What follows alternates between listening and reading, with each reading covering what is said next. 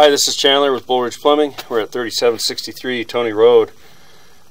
Checking out a sewer here on a new house. We're currently out about 60 feet, looking down, straight down into the septic tank.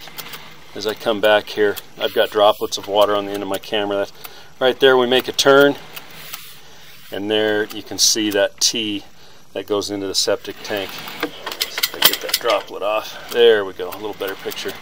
As we come back, right off the bat, we've got a little bit of a valley. You can actually see some solids there that are hanging out. I actually dumped 5 gallons of water down this before I did my camera.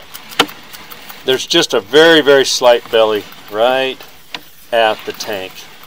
It's not very deep. It doesn't really concern me. You know, I'd like to see a little bit better fall in a newer house, but you can kind of see that water level. It's probably about 3/4 of an inch deep, but it's very slight, very, very short. You know, now you can kind of see all that water's running there. So it doesn't really concern me. I think this system will flow fine. As we keep coming back here,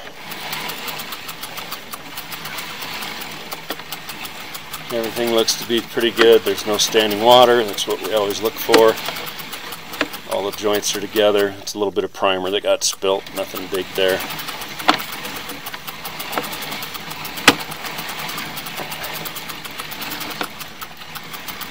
All looks good there.